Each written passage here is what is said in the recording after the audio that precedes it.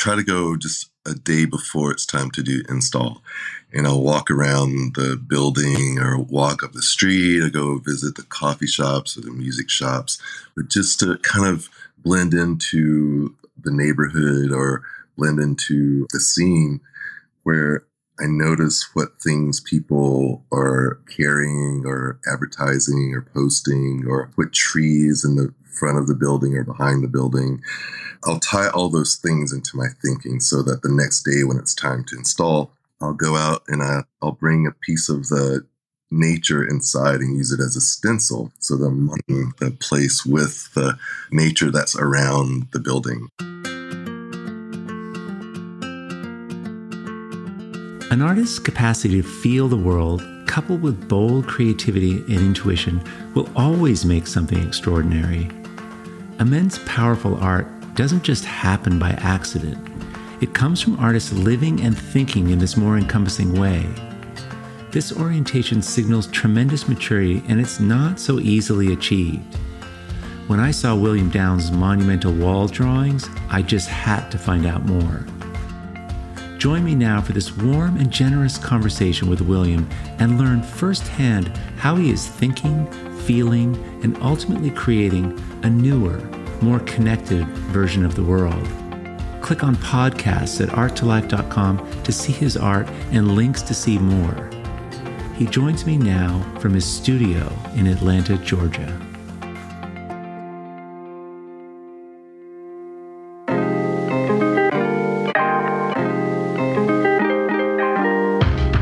Welcome to Art2Life, a podcast for the creatively curious.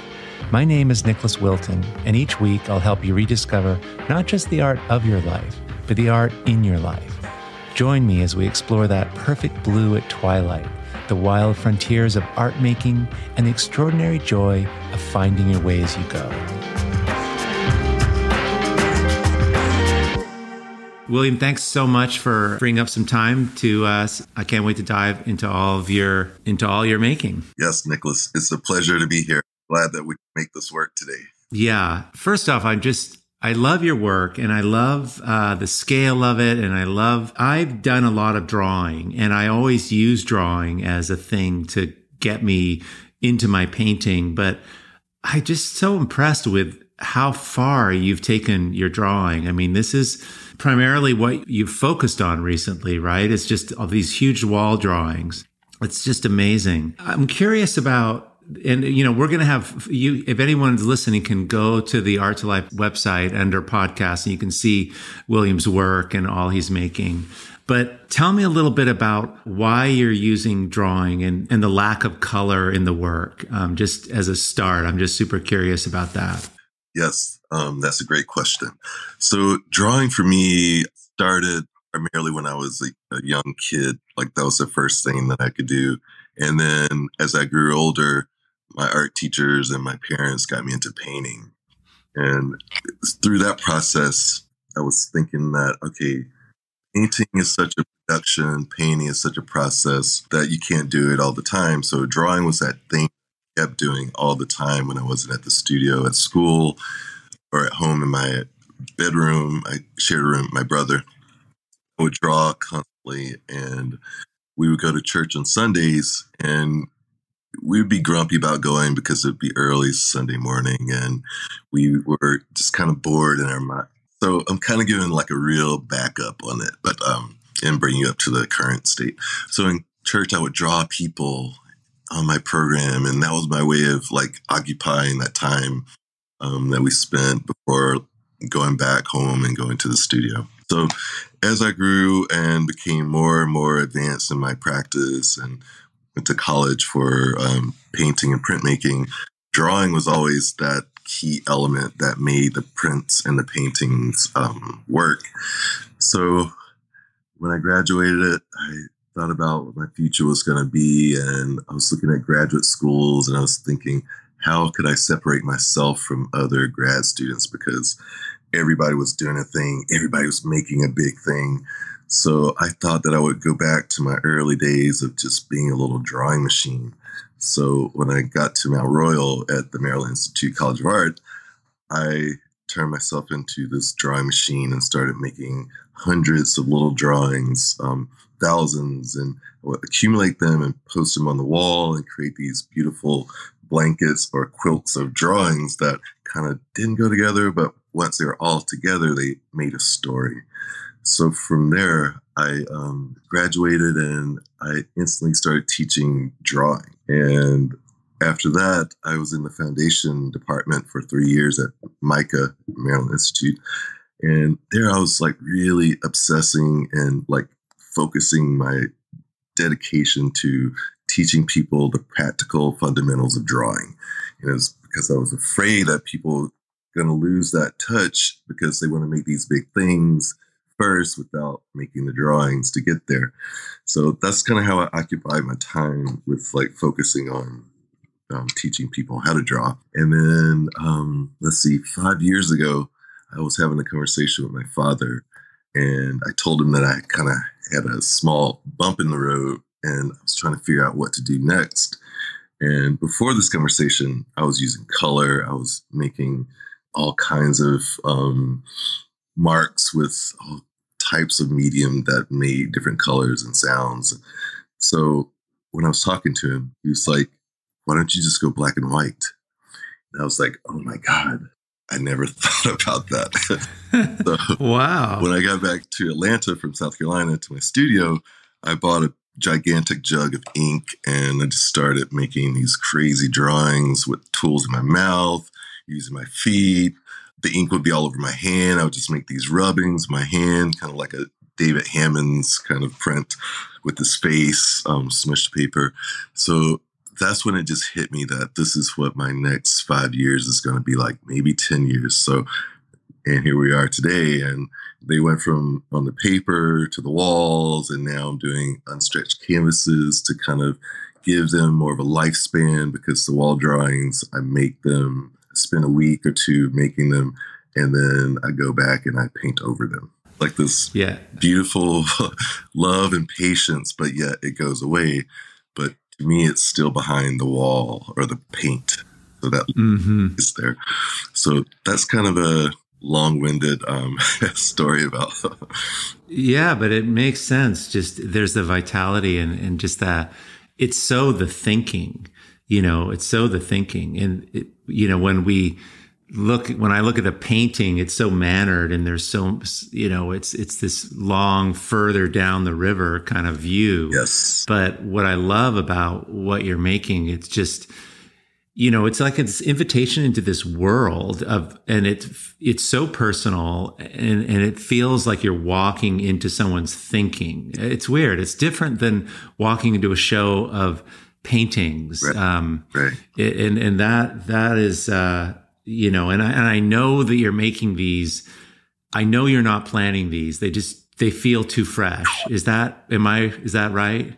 So I like to tell people that my brain is like this video camera, just recording imagery. And in my dreams at night, sometimes I can't sleep because I'm thinking about an image and how I need to express that, and observing people and getting their gestures and their body language, so that when I do get invited to a show and they want me to do a wall drawing, I just press go and it comes right out. God, that's so cool. Yeah, it's like you're prepping all the time. Yes. And unlike me, it's easy to compare my world. Like what I love about what your thing is, like you get a show, but it's like, come to this place and express yourself in our place, right? Yeah. Like I do my things like in private and I try and make them perfect and then I ship them to the gallery and then they hang them up and a few people look at it, but I just love the interaction. And you talked about somewhere I was reading or something where it's site specific in a way, talk about that. That's really different, like it's a museum or it's a gallery, but you're doing the art there. How do you make it more specific? Like, what is that? How does that affect what you're making? So usually when I'm thinking about the space that I'm invited to make work in, I try to go just a day before it's time to do install. And I'll walk around the building or walk up the street or go visit the coffee shops or the music shops, but just to kind of blend into the neighborhood or blend into the scene where I notice what things people are carrying or advertising or posting, or what trees in the front of the building or behind the building. I'll tie all those things into my thinking so that the next day when it's time to install, I'll go out and I'll bring a piece of the nature inside and use it as a stencil. So that I'm marking the place with the nature that's around the building. So that's kind of my signature. So like when I was in St. Louis, I couldn't really use spray paint inside of the museum. So we had to figure out how to use powdered charcoal dust to kind of put the flower on the wall and blow the dust on it so that the ink would take the impression. So I had to figure that one out on the fly because I'm just so in my toolbox going, okay, this is what we're going to do when we go to Florida. We're going to find whatever tree or plant that's close to the gallery or museum, bring it in, spray paint it on there, and then that's going to be the mark. And people who are from that environment, they're going to know that tree because it's part of the nature environment. That's so cool how you install to you means just open up the creative channel. Like you're creating. Install is creation. You're just installing your creativity into this building. Yes. And I mean, you guys listening, you got to go check his work out. I mean, these are massive drawings. They're drawings, thousands of square feet of drawings. Like the whole place is drawn.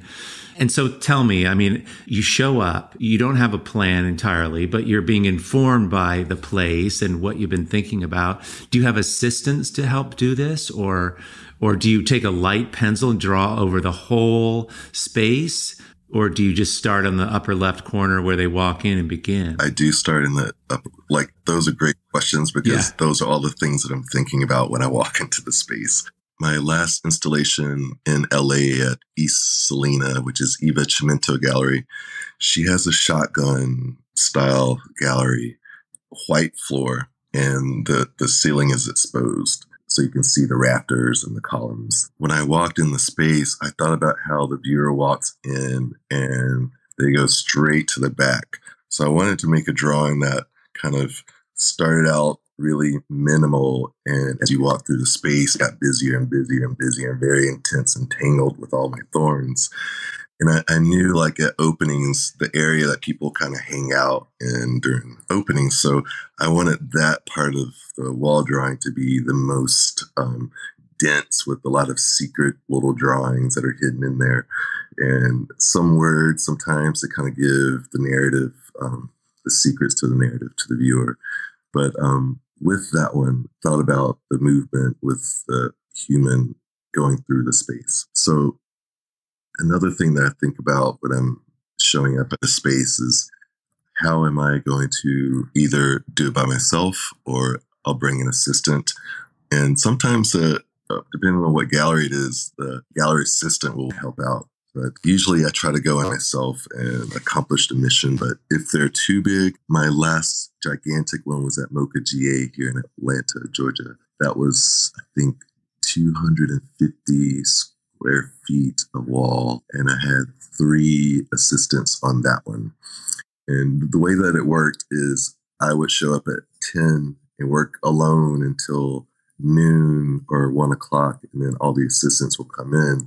And with that, I'll have some areas that I draw with a pencil so that they could fill in the lines. And then I have one student, old student, who has been working with me for a long time. So she had the sensibility of my line. So I never worried whenever she would come up and help. Those are the 2 ways that I approach it. If there's a budget or if there's a group activity where the college or university wants to bring in their grad students or undergrads who make drawings to work with me, I always oblige to that because it makes this nice communal drawing. Yeah. Yeah. No, that's exciting. It's so cool how the place informs your work. That's really, and I love the immediacy of it. Talk about relationships. So these drawings, you guys, they're figurative and they're, I'll just tell you what it feels like to me and then you correct me because it's relationships, it's people, interaction. it's about the synchronicities and the simultaneous kind of commingling of people, but there's this beautiful quality to it. Like it's inviting. It's like the world. It's like not a utopian thing, but it's real, but it's just highlighting this sort of positive energy. I think for me, growing up in a huge family, I was always the observer. Yeah. I love the gatherings of family members who are familiar with each other. So there's this comfort that I'm bringing into my drawings where I grew up in that comfort of family. That's the word. They're comforting. They're reassuring. That's great. Okay. So yeah, I think also activities where a bunch of people are working together, like basketball or yoga, like when there's like everybody's trying to achieve. That's what my images are doing. They're trying to achieve something. It's like there's an evolution going on that we're all players in. Like everyone gets to play in this dance. Exactly. That really comes through with all. Now, one of the things that I noticed, talk about the sense of time, how you expressed the passage of time, future, present, past. How does that come into the work? I would say the people that influence me kind of help that time for me. So a lot of my images, there's always this two-headed figure looking past and looking at the future, but it's this presence. So that's me thinking all the people that have influenced me and the people that are in front of me, but I'm not forgetting anyone behind me. So to me, that's the way that time operates. And I really love watches and clocks, so time is very important to me. I'm never late for anything. My dad was a Marine. He taught me and my brother, always be on time. Time means so much. So when I'm working, I'm setting a clock to think about how much time it takes me to do this and that and this and that. And when I'm in a space, I'll know exactly how much time it's going to take me execute a wall drawing that could be like 50 feet or 100 feet. And I like to think about timeless in the work so that you don't know if it's night or day or what season it is. So sometimes I just remove time so that it's like the suspended moment that the viewer share with the wall drawing. Yeah. You know, the capacity, the viewpoint of holding presence. Yes. And past and future simultaneously is a position or a mindset of a kind of a heroic thing, like a person. Like that's a big capacity. And these drawings and I mean, it's you, but that's a lot to hold. It's really a powerful attribute, I think, that you have. They have that presence. There's a scale. They can hold a lot because you are considering them from all those places. I don't know if that makes sense. Do you know what I mean? I do. And I'm aware that when I'm in that drawing state of mind, because I'm the hero or the character that's making the narrative, and I step back and I see myself still there working. So there's like this moment where I kind of go in and out of the zone. And I think that's what my goal is, what you just said. I love that idea that, like you're a player in this, you know, it's mythic. This is the story right. that this is the hero's journey in a sense, you know, like you're in this and outside of it. And because you can hold that, it makes the experience so much more, it makes the art amazing, and it makes it so much more accessible, and it can help us evolve in a way. And you know, I try my best to be as honest as possible in the work so that you can see the mistakes and the corrections. I don't edit anything, and I just want it to be as vulnerable and alive as possible. So those are also moments of hero just being honest and being vulnerable at the same time. Yeah, yeah, no, absolutely. You are exactly like I thought you would be. It's interesting. I got so much from the work and just really looking at it and thinking about it. It's fascinating, right? I mean, I'm sure when you meet people who want you to come in and do an installation or even people who respond to the work, I have found, like how you really like these people. I can see why you'd like want to work with Yes. there's the grad students or whatever. It's like, it's just going to make this better. Yes. Yeah. Yeah. That's really great. And you tell me a little bit about the role, like you teach, and that's how I actually found out about you, through a friend of mine told me about you. And then I kept hearing and I looked at your workshops, and you're a mentor for a lot of people and you teach. And so what are the things that you teach? Like how do you work with people? I know a lot of people listening to this podcast are trying to get where you are in terms of how to become more truthful, how to show the vulnerability in the work, how to access their essence. And how do you help do that? I think the first thing that I try my best to draw out of people is comfort and fearlessness. I think when people let go of their fear of making marks and can take direction, I think they make a better artist, or they find their voice a lot faster when nothing's forced. So I'm between a yoga instructor and a drill instructor, where I'm bringing out all the things that people keep wound up tight in their body because they have this preconceived notion of how they have to make work, instead of just letting go and letting the free formness come out of their unconscious state and execute these drawing exercises. So that's one thing.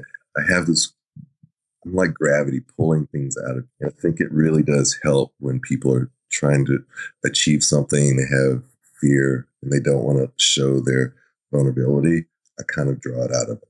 And it's just having them express work that is honest. And yeah, I think that's what I do. I try to get them to loosen up and find their inner artist that they keep locked up because they feel so insecure about that.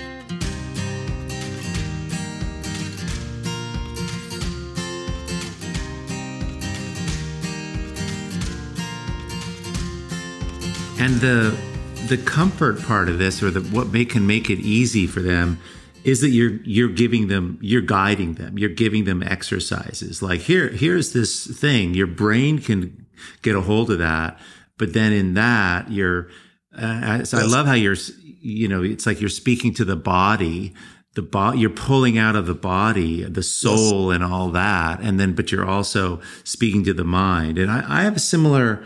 I think there's different kinds of information we give people. And yeah, certainly there's practical making information. But I love how that comfort is the flip side of, like fear and comfort. Those are powerful. That's a powerful tension that can really make amazing art, that tension. Right. So I know you run, and I run a lot too. And tell me about and yoga, and how do those enter into this for you? Running, for me, it's that time thing where I'm spending time thinking and feeling and breathing and just feeling my body. Like I'm the only body that's moving, that I'm conscious of. And I think for me, running gives me that moment to feel all the things in my body, like aches and pains. Or I don't run for speed or like health things. I run because it's part of my life. It's my way of meditating and thinking about art the whole time. Yoga became a interest when a friend invited me to her class, and I was like, whoa, I love this. I'm not going to be like the best yogi in the world, but I think I can do this and bring this into my drawing practice, not my daily life practice. So I bring yoga as a way of helping students to kind of find their bodies and feel their bodies and think about their mind and how their feet is, connected to the ground, and how their hands can stretch far out and use a tool to kind of draw their body. So for me, that's kind of the two things. But running has been a part of my life since I was a kid. And it's been the most freedom that I have that no one can take away. Yeah, I couldn't agree more. I run and yeah, I'm not so interested in races per se, but for me, it's this journey thing. Like I'm on this, I talk about running like moving through landscape, like that is just like one of my favorite things to do, move through a landscape. And there's just something so interesting about it. And your art in the way you do it, it's like a storyboard from a run of mine, Isn't that a trip? Don't you think it feels like that? I mean, it's like, there's this, and then you run around the corner, and then there's that thing happening, and then there's this other thing, but there's this steady rhythm of the foot strike, which is like yoga, which is like dance. Yes. And then there's simultaneous, all these things kind of happening. And I think of my art this way, that I'm trying to capture, like I'm talking to you right now, but I'm also hearing the harbor that's going on over there. And then I'm hearing these other like there's many things simultaneously happening, not just one thing. And that feels more realistic to me than anything. And your work has that, where, the arms are reaching out to here, and then they go, and then there's an interaction, and which is hard to do with a static thing. It's just a drawing, It is. Yes, it is. I love having that challenge of trying to create that movement or make us stagnant become so almost vibrating in a way. Yeah, and you do that with the distortion of the figures and arms reaching further, and you sometimes add things. I notice you add stuff. Talk about that a little bit. So for a long time, I was teaching life drawing. In life drawing, I was so passionate about teaching students how to build the body. So in my work, I'm taking the body apart and recreating a new figure. So I love the idea of stretching things as far as you can stretch them to kind of connect to a new body. I think of Michael Jordan a lot because he's one of the most beautiful NBA players ever. And I slow down his videos sometimes on YouTube to see how his body stretches through like 5 bodies, and how he's so elegant and graceful when he's like moving from one point to, he's in the air for a few minutes like no other human. But I'm looking at how that body is so special. Like he's definitely a very important hero to my work. A lot of the black figures or silhouettes that you see in the work, I'm using him as kind of an inspiration, or I'll make a little sketch of his body stretching, and I'll bring that into the composition. But yeah, I think life drawing was the beginning of me really pushing my investigation into how I could restructure a body and create a new body. Oh, that's so interesting. Now, are there characters? Are there characters that in the work that come in, or is it like mythic? Like, well, there's this sort of the jester, and and then there's the protector. I mean, do you think of it that way? Do you have? I do. There's a usual character that's sitting or standing or laying down on his iPhone. And that character has been probably the most recurring character because I'm bringing technology into my composition through that character. And I think about how much time I spend on my iPhone and how that connection to the world is right there.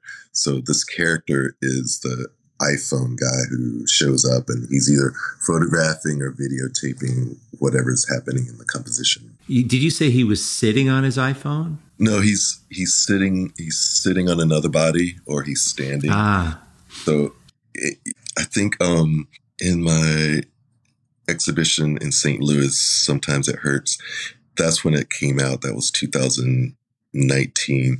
But he's standing on the head of another figure, and he's like videotaping the parade of figures that's walking through. I see. So it's like the nod to technology that's always there. Exactly. So it's no commentary about good or bad. It's just that in a way, this is like a portal to like a much bigger Yeah. world. Yes. Yeah. It's something that kids sometimes are familiar with when they come in to see my work. They're like, "Oh, that guy's on his phone." So, Yeah. Yeah. It makes, they can ground themselves in that. yes. Like, yeah. What are some of the other characters that you pull in that we would see in different installations? There's that guy walking on his hands a lot. I love that. Call him the handstander. Ah, And tell me about him. So his hands usually are like roots that are trying to dig down into the ground and keep his body either standing or bending. The toes and the feet are usually elongated, so he almost becomes like a tree in a way. But that's kind of my shout out to the yogis who use handstands and headstands as a way of practice. So that's one. I love that one, and I usually try to keep him connected with everything. Yeah, God, I love the handstand idea. Well, and from experiencing it, that it's so simple. Well, I'll just walk on my hands, but everything becomes different. It's like it's all the same, but it's very, very different for that 25 seconds that I can do it. But I love that you have that. It's like these are the opportunities to experience this work or yourself. And this guy should always be there. It's like we should have people standing on their hands in board meetings in all corporations. I think things would improve. I agree. Yeah. So I'm curious, does shadow, darkness on, that show you said sometimes it hurts, like talk about that, how your shadow, collective shadow is in the work. So I think the silhouette takes the shadow part very literal. And when that character became part of the work, a friend of mine walked in front of a light that was on the floor of my studio. And I was like, "Hey, can you go back for a second?" And his shadow was on the wall. So I sketched out his shadow and I was like, "That's it. I'm going to bring in the silhouette. That's gold." So that's where the shadow became part. And I feel like I'm always looking at how shadows lay on the ground or lay on the wall, but they become characters. And I think when your shadow becomes a character, it's kind of like your ego or your other self in a way. So that's what that means to me in a lot of the drawings. Yeah, that it's, it's the unseen part or the unintentional part that comes in. Do you know have you been surprised at what you see in this that maybe is, hard for you? Like what's hard for you in this work, that you're showing that maybe you didn't intend to show, but there it is? That's a good question. And I never think about what's hard because I'm constantly the maker and making things. And I think when an image does touch somebody, that's when I think about the hardness, or I think about the feelings behind what I've drawn, that it triggered something in someone that they felt. And I think that's kind of the hard part. I think also, I don't know what's hard. And I feel like I'm such a in the moment worker that I forget about my place. I think about others and what I'm trying to get them to feel or their thoughts. So I don't think about that in that way. Yeah, you're just so focused on the moment of just making this, and not like there's no vulnerability here for you. You're just making, which is pretty. That's a great place to get to. It took a long time to get to this place, and I feel like the last 3 years has been the best 3 years of my art life, and I think it's found something that the voice that you don't know when that voice is going to come, but when you find it and you listen to it, I think that's when the magic happens. But it takes a lot of problem solving and a lot of vulnerability, basically, to find that voice.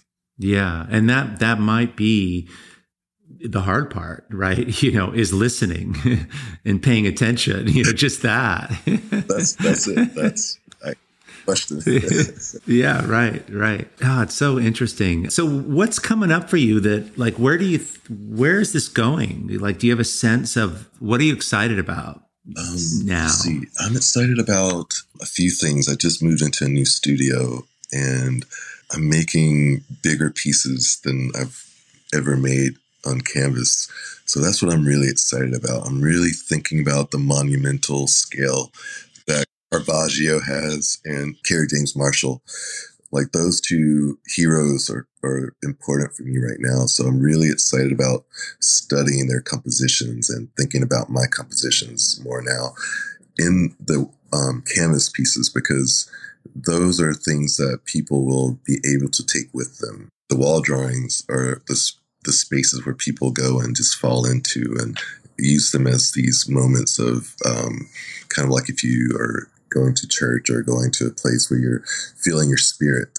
Canvases kind of replace a small glimpse of that. One of the things that I know a lot of people struggle with is working at scale and how to create that monumental feeling, no matter how big you're working. And how do you approach a 10-foot by 25-foot wall or canvas or whatever? Like, how do you grok that, and how do you do that, or how do you think about scale and keeping it so to fill that space you have to be super expansive in approaching it? I'm just wondering how you get that into that place. So the first thing that I do, no matter what gallery or museum or how big, the first thing that I do is I take a carpenter's pencil and I stretch as tall as I can stretch, and I walk through the whole space and I create this horizon line that separates the two divisions. And with that, it already gets rid of the fear and the questions of how am I going to accomplish that scale? But if I divide it into that portion, I have it. It's already started. And then I just think about how the landscape is going to encompass the different figures and whatever story that's on my mind as I experience the space and the place. That's when it comes out. Wow, that's great. The way I describe it for people, is because what I do is I take a mark brush or whatever, and I go to all the places that I can. It's like a dog when a dog comes to your house and you have this big yard that's fenced. They always go to all the corners. They like go over there and take a piss, and then they run down there, and then they go here, and like you want to just, what is the space, first of all? So I just love that idea of just, you're basically like marking it. This is my world. And there's the ground, and then there's the air, and all my things are in this space. But just that's a really, that's lovely how you do that. That's really cool. One thing I noticed, and I was just curious, that in your pictures, you're really conscious of the distribution of dark and light abstractly. I mean, like it could almost be like a sound diagram of a musical score, the way that heavy darks are measured, and they strike here and then there's a cadence and there's a whole rhythm. I know you're thinking that, but how do you think about the distribution of potency using the contrast and the strong darks and all of that? Or do you think about it? Is it just intuitive? I think about it. It started intuitive, but then in that intuitiveness, I had to be aware of it so that I could recreate that every time. I think about how musicians operate when they're writing music and how they create sound through different instruments. So for me, that's how I approach it. I have a soundtrack either playing or one that's in my mind that's matching up with the lights and the darks. And usually when I want drama in the work, there's the heavy lines and there's a lot of things that are cluttered. And then when I'm wanting to make it kind of peaceful and delicate and light, the lines get lighter and looser and more whimsical. So I want that experience to, penetrate the eyes and the ears when a viewer walks into the space. Yeah. No, that's so great. It's just it's just this map of yourself, that we get to experience. It's really, really great.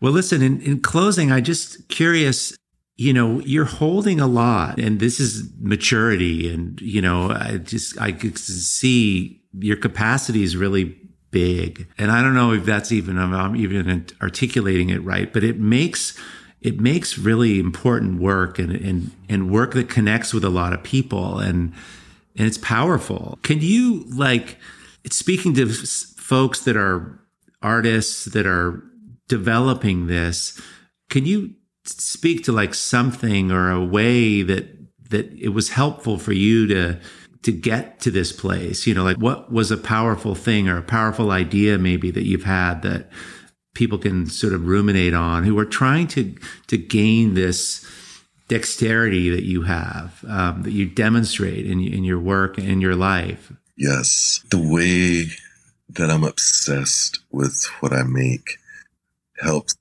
keeps me moving. And I try my best to tell young artists to be obsessed with what you're making, because the more you become obsessed with it, the better you're going to be. Challenge yourself, because the more challenges, the more you stay on your game in a way. And the hungrier you are, the more things come to you, and your work feeds that. So yeah, it's the appetite, right? To just go into it, and then go into it more, and then let that fill it, and then keep coming back and keep coming back. Yeah, I see this. I talk to a lot of artists, and this is the thing. It's the participation with it. It's a constant conversation. I love it. Be obsessive. Yes. Because we're told that that's a negative. Right. Exactly. But this isn't. This is just what it looks like, because in the results of that, you get to translate it, and then other people can access it in the work. So I think also that access just gets bigger and bigger and bigger. The hard work. Yes. Yeah. It grows, right? This thing's growing. You're just this little guy that's kind of doing its thing. But as your capacity gets bigger, the work gets bigger, the audience gets bigger, the momentum gets bigger. Do you know what I mean? It's you're not totally in control here, but you're only can be in control of your little being that's creating this. Yes. And that's really awesome. Yes. Well, listen, thank you so much for sharing some of your time. It's your work's an inspiration. You're an inspiration. And I encourage those folks who are listening to go have a look at his work. There's all kinds of links for people to find you. But super appreciate your time. Thank you. Thank you. It's been a pleasure talking to you. And your questions are making me think now. I'm ready to go to the studio. Yeah, awesome. Hey, thanks for listening to the Art2Life show. If you enjoyed the podcast, please help me get the word out by sharing it with your friends on Instagram at Art2Life_world. The recording of this and all episodes, along with a place to leave comments, see additional photos, and discover a whole new approach to making art, can be found by going to Art2Lifepodcast.com. And secondly, if you could leave a rating and review in whatever app you're listening on today, I would super, super appreciate it. It makes a big difference. And last but not least, before you go, if you'd like to be on my artist list, every Sunday morning I send out a video blog all about art making. Go to Art2Lifepodcast.com to sign up. And all these links are in the show notes, of course. Thanks so much for being here, and we'll see you next week.